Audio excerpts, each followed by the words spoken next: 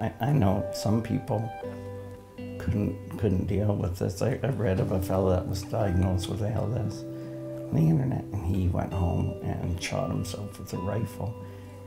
My friend Darryl that passed away January of ALS, he was very, very positive, and he taught me so much. He said, focus on what you can still do and not what you can't do.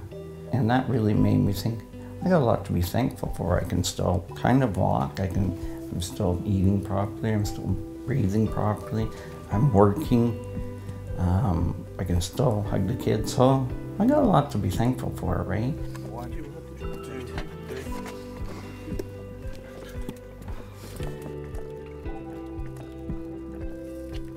Mentally, I'm in a far better state now, but now it's my family's pain that I'm worried about.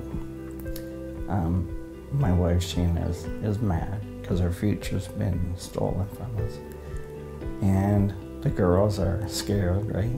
But I think if I pray, maybe they'll be given the strength and the courage to make it through this.